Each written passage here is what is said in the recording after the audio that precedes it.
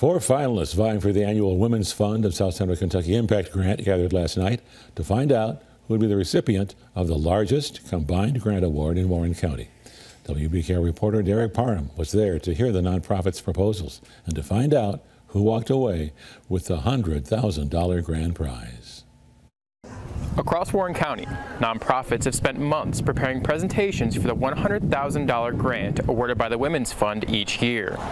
Those nonprofits were narrowed to the final 18, then to the final 8, and finally to the top 4.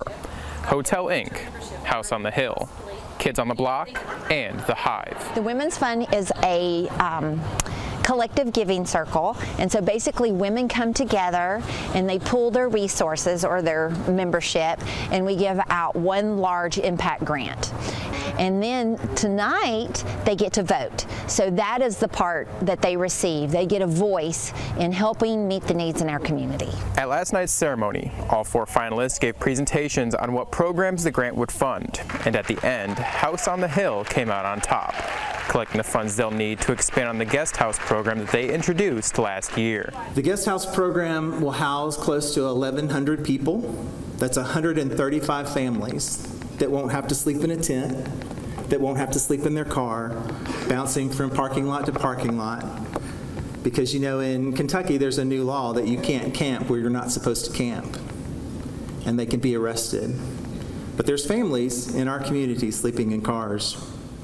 In second place, collecting $51,000 was the Hive, bringing in the funding needed to create long-lasting essential programs for those with intellectual and developmental disabilities. We have a growing need with over 31,000 who are going to need our services in the coming decade. And we have a plan to develop programs and structure now. What we need you. A collective group of women dedicated to supporting women and children to help our dreams come true. Kids on the Block and Hotel Inc. each brought home $10,000 grants to further their own missions. In Bowling Green, Derek Parham, WBKO News.